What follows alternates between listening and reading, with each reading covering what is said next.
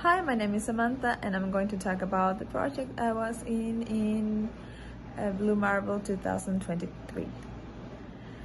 And we started by doing some meetings to set up the times a week in which we will be meeting, but we split it in two parts. And basically the first month we were only reading about probiotic chemistry, some articles about life origin from many points of view, from the quasarvates, also the meteorites. We also learned about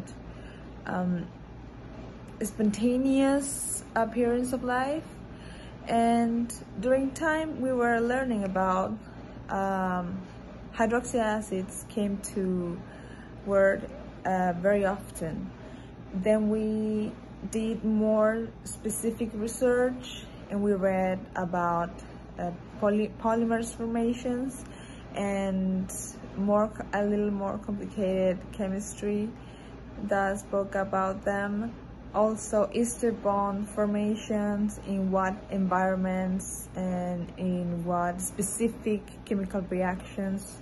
And one of the subjects that I chose was to talk about all the possible life formation in hydrothermal vents.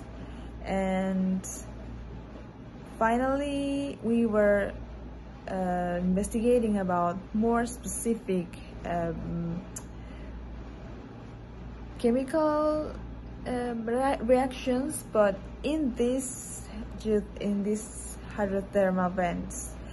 Then we switch up a little bit to any kind of chemical reaction in these prebiotic environments to get like a very much specific point of view of how life could have started and how life developed from nothing at all to a cell, which is not the very first